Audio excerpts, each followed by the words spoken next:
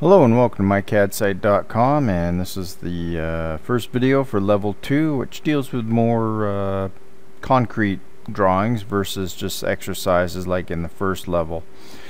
So here I'm just looking at the standard drawing that you've used in the previous tutorials, and here you can see that if you look at the bottom left, it's in decimal units, and I want to change this to architectural for this particular project, which means I'll be entering feet and inches, which is usually just applied to the US market, but the same applies for metric if you just use decimal.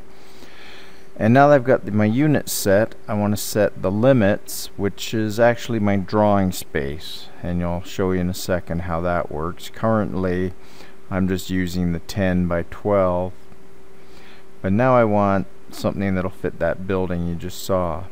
So now I'm just going to make it 45 feet by 35 feet. And now if I do a zoom extents, you'll see that it draws to the extents of what I've drawn, but a zoom all takes me out to my drawing limits.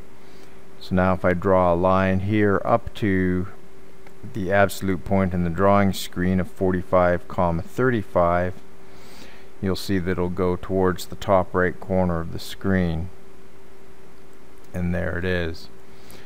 And so if I erase that, and you'll see that down the status line, that's where I'm at. So with all of that, I've got my unit set, limit set. I'm just erasing the other things there that were down on the bottom, and next thing I need to do is create layers. So type in LA, enter for layers. And now I'm just going to move this into the window so everyone can see it. And I use the icon for new, and I'm just going to create some of the object layers that are needed for this drawing. So I've got columns, and I pick a color for them, and it doesn't really matter which one it is. And I'm just going to continue going through the layer list and put in all the different layers. And I can use capital letters. I can make it the name as long or as short as I like. I always use one color for my dimensions. I just find it easier to work with. And putting in doors. And another way to create new layers, rather than just hitting the new layer icon, is just to go Alt N, and that will create a new layer. And here I am putting in one for furniture and changing the color. And the colors are useful so that you can differentiate between what objects are on different layers, and it's very important to look for that.